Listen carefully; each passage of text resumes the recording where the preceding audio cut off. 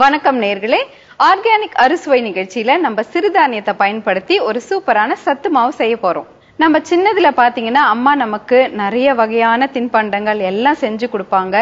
எப்போ கேக்குறோமோ எல்லா வேலையும் அப்படியே நிறுத்திட்டு கூட செஞ்சு கொடுப்பாங்கங்க.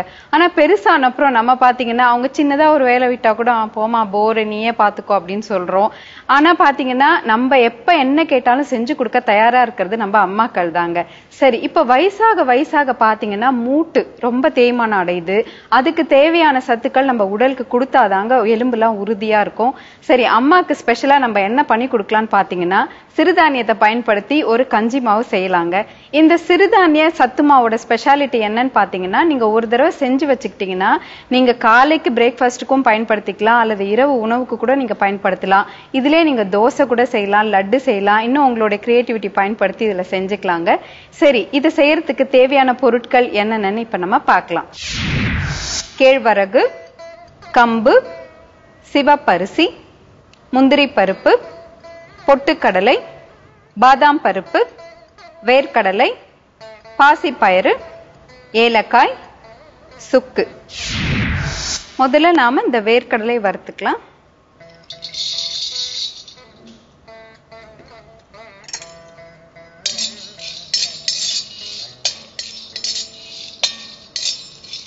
இந்த பொருள்லாம் வறுக்கிறதுக்கு நம்ம ஒரு கனமான இரும்பு வானல் பயன்படுத்தினா ரொம்ப நல்லது. ஏன்னா அந்த சூடு மிதமா பரவும், அதுவும் இல்லாம வறுக்கிறதும் உங்களுக்கு சீக்கிரமா ஆயிடும். ஆரம்பத்துல அது சூடாகிறதுக்கு தான் கொஞ்சம் லேட் ஆகும். ஆனா ஒன்ஸ் அந்த வானல் சூடாயிடுச்சுன்னா உங்களுக்கு வறுக்கிறதெல்லாம் சட்டுன்னு முடிஞ்சிடும். அதுவும் இல்லாம முக்கியமா இது தீயாம இருக்கும். இந்த இரும்பு வானல் பயன்படுத்தினீங்கன்னா, கேழ்வரகு எல்லாம் பாருங்களேன் எவ்வளவு குட்டி குட்டியா இருக்கும். அதெல்லாம் நீங்க சாதாரணமா எவர் சில்வர் அல்லது நான்ஸ்டிக்ல எல்லாம் போடுறதை விட இந்த மாதிரி இரும்புல பயன்படுத்தினீங்கன்னா ரொம்ப நல்லது. பாருங்க, அதுக்குள்ள இந்த வேர்க்கடலை அந்த சத்தம் வர ஆரம்பிக்குது.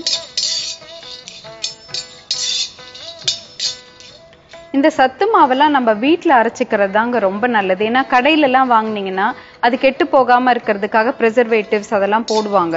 வீட்டுல அரைச்சோம்னா நம்ம ஃப்ரெஷ்ஷா இருக்கும். அதுவும் இல்லாம ஒரு வயசு குழந்தைக்கு மேல இருந்து இது நீங்க தாராளமா கொடுக்கலாம்.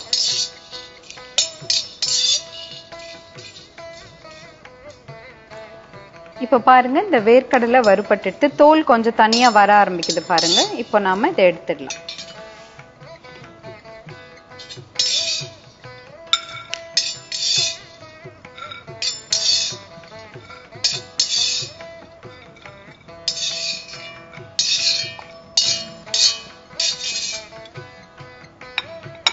அடுத்ததா நாம இந்த கம்பு,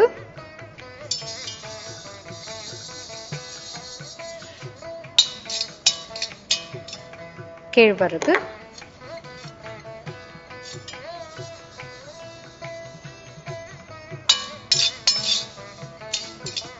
இதை நாம வறுத்துக்கணும்.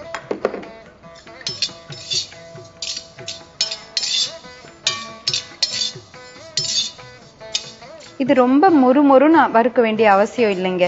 ஏன்னா நம்ம அந்த பச்சை வாசனை போகணுன்றதுக்காக தான் இது நம்ம லேசா வறுத்துக்கிறோம். முன்னாடிலாம் பாத்தீங்கன்னா நம்ம உணவுல கேழ்வரகு இது போன்ற பொருட்கள்லாம் உணவுல சாதாரணமா நம்ம சேர்த்துட்டு இருந்தோம். இப்போ நகரத்துல வசிக்கிறதுனால இதெல்லாம் ரொம்ப கிடைக்கிறது இல்லைன்னு சேர்க்கறது முற்றிலுமா நின்று போயிடுச்சு. அதனாலதான் வயசானவங்களுக்கு பாத்தீங்கன்னா மூட்டு வலிலாம் ரொம்ப சீக்கிரம் வந்துடுது. ஏதாவது ஒரு உறவினரை பார்க்க போறோம் அப்படின்னா முதல் மாடியில இருக்காங்கன்னா ஃபர்ஸ்ட் லிஃப்ட் இருக்கா அந்த மாதிரி கேட்கற மாதிரி இருக்கு. இந்த சத்து மாவுலாம் நம்ம தினமும் சேர்த்துக்கிட்டோம்னா உடலுக்கு தேவையான சத்துக்கள் எல்லாமே கிடைச்சிடும். குறிப்பா இந்த இரும்பு சத்து, கால்சியம் சத்து அதெல்லாம் நிறைஞ்சிருக்கு இந்த சத்து மாவுல. சரி, இப்போ இந்த கம்பு கேழ்வரகு மாத்திக்கிறேன்.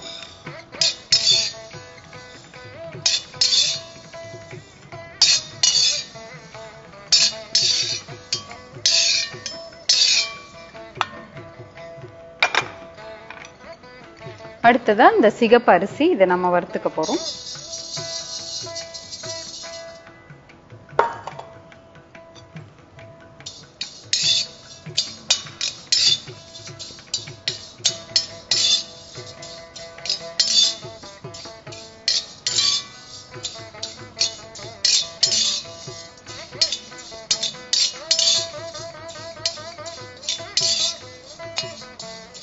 இந்த தானியம்லாம் வறுபடும் போது ஒரு நல்ல வாசம் கொடுக்குங்க. அப்பதான் உங்களுக்கு வந்து கரெக்டான அது வறுபட்டுடுச்சுன்னு உங்களுக்கு தெரியும். நீங்க அப்போ தட்டுல மாத்திக்கலாம்.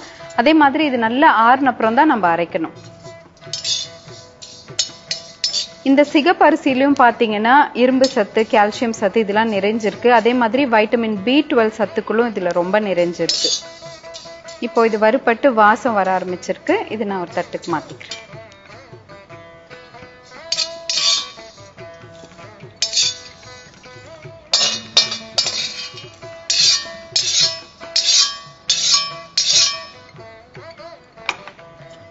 அடுத்ததா இந்த பச்சை பயிறு இதை நம்ம வறுத்துக்கலாம். இது எல்லாம் தனித்தனியா வறுத்துக்கணுங்க. கொஞ்சம் வந்து ஐயோ இதுக்கு நேரம் ஆகுமே அப்படின்னு நீங்க பார்க்க வேண்டாம். ஏன்னா பாத்தீங்கன்னா ஒன்னொன்னு ஒரு சைஸ்ல இருக்கும். இப்ப இந்த கேழ்வரகு, திணை அந்த மாதிரி எல்லாம் பாத்தீங்கன்னா ரொம்ப சின்னதா இருக்கும். நீங்க அதே மாதிரி சாமை, வரகு இதெல்லாம் கூட பயன்படுத்திக்கலாம். அதெல்லாம் பாத்தீங்கன்னா சீக்கிரம் வறுபட்டுடும். ஆனா சிகப்பரிசி கொஞ்சம் டைம் ஆகும். நீங்க எல்லாத்தையும் ஒன்னா போட்டீங்கன்னா ஒன்னு தீஞ்சறதுக்கு வாய்ப்பு இருக்கு. அதனாலதான் நாம ஒன்னா வறுத்துக்கிறோம்.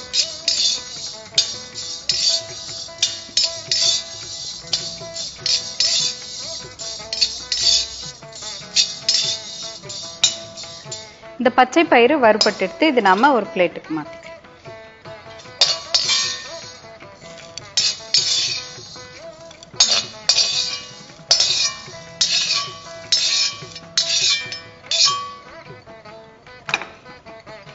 இப்போ பாதாம்,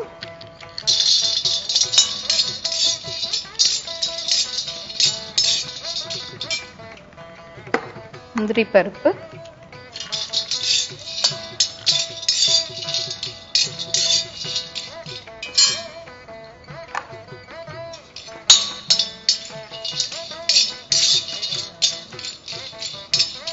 இதை நம்ம பச்சையா கூட போட்டுக்கலாம். சுவையில ஒன்றும் மாறுதல் இருக்காது. இப்போ நான் அடுப்பு அணைச்சிட்டு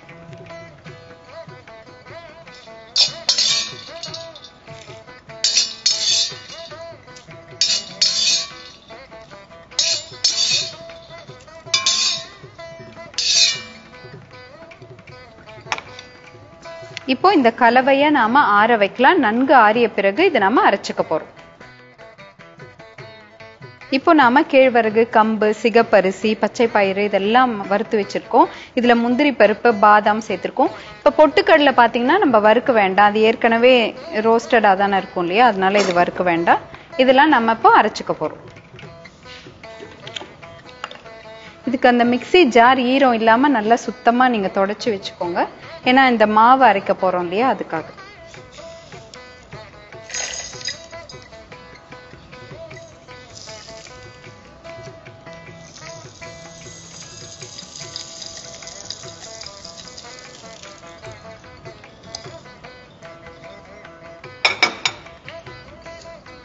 ஒரு 2 ஏலக்காய் சேர்த்துக்கலாம்.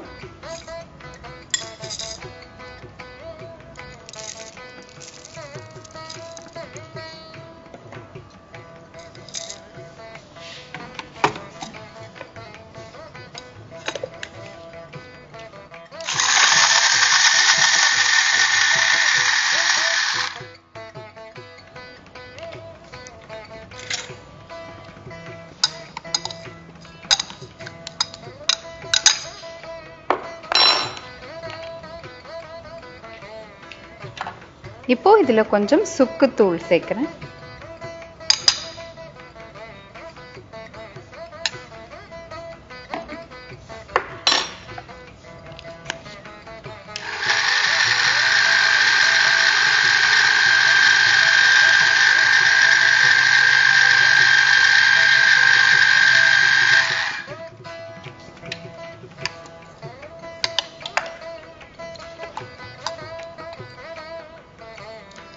இப்போ இந்த மாவு பாத்தீங்கன்னா ரொம்ப அரிசி மாவு மாதிரி ரொம்ப நைஸா அரைச்சிடாதீங்க. கொஞ்சம் கொர கொரன்னு வச்சுக்கிட்டீங்கன்னா நல்லா இருக்கும்.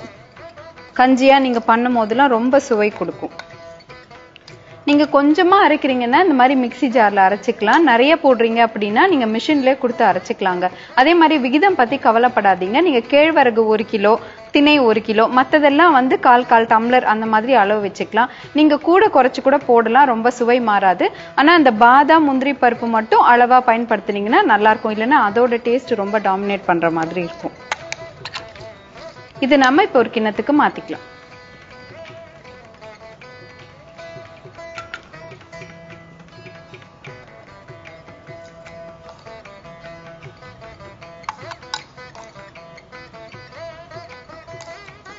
இந்த சத்து மாவு ரொம்ப சுவையா இருக்கும் தெரியுமா? நீங்க சும்மா கொஞ்சம் நெய் போட்டு வெல்லம் போட்டு குழந்தைங்களுக்கு அப்படியே ஸ்பூன்ல கூட சாப்பிட கொடுக்கலாம், ரொம்ப நல்லா இருக்கும்.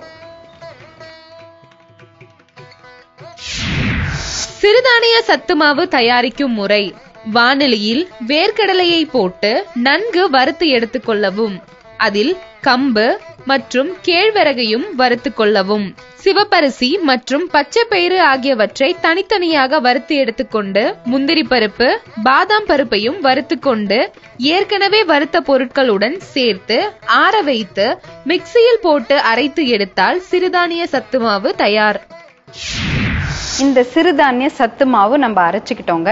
இத கஞ்சியா பண்றது எப்படின்னு பார்க்கலாம். இப்போ நீங்க இதுல ஒரு 2 டேபிள் ஸ்பூன் எடுத்துக்கிட்டீங்கன்னா ஒரு 1.5 டம்ளர் தண்ணி விட்டுக்கோங்க, நல்லா கரைச்சுக்கோங்க, கட்டியே அதுல வரக்கூடாது. சுவைக்கு வந்து நீங்க இனிப்பு சுவைக்கு வெல்லம் சேர்த்துக்கலாம். சேர்த்துட்டு நீங்க கொதிக்க வைக்கலாம். நம்ம ஏற்கனவே கொஞ்சம் வறுத்திருக்கோம் இல்லையா, அதனால ரொம்ப நேரம் கொதிக்க விடணும்னு அவசியம் இல்லைங்க. ஒரு 3-4 நிமிஷத்துலயே இது வெந்துடும். ரொம்ப சுவையா இருக்கும் இந்த கஞ்சி. பெரியவங்களும் சாப்பிடலாம், எல்லா வயதினரும் இதை சாப்பிடலாம். நீங்க இதை செஞ்சு பார்த்துட்டு எப்படி வந்துச்சுன்னு சொல்லுங்க. வீட்டுல இருக்கவங்க எல்லாம் விரும்பி சாப்பிட்டாங்களா சொல்லுங்க. குறிப்பா உங்க அம்மா விரும்பி சாப்பிட்டாங்களா சொல்லுங்க. மீண்டும் நம்ம அடுத்த ஆர்கானிக் அறுசுவை நிகழ்ச்சியில சந்திக்கலாம்.